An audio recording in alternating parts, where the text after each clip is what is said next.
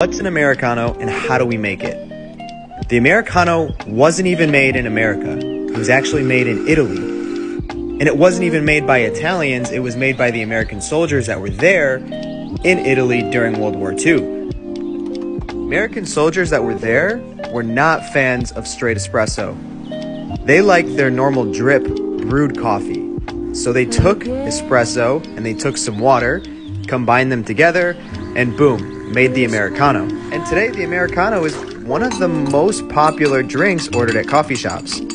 It'd be strange to go into a coffee shop and not see an Americano listed on their menu. It's a simple drink, but there's nothing wrong with that. Sometimes the best things in life are simple, like peanut butter and jelly, or hot chocolate and marshmallows, or chocolate and peanut butter. So